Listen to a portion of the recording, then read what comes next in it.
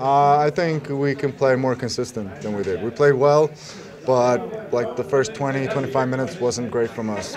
We didn't really start playing well until our goal. Once we scored the first goal, we just kept on playing better and better throughout the game. Obviously, we haven't been able to have the same lineup a lot of the games.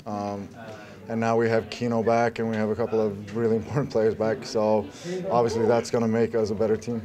Like I said, I try to put myself in dangerous positions, and if I get the ball, I'll try to do my best when I get it. It's a little confidence booster, so that's going to help. But I'm more thinking more of other parts of the game that I did well, dribbling my left back and just making good decisions all over.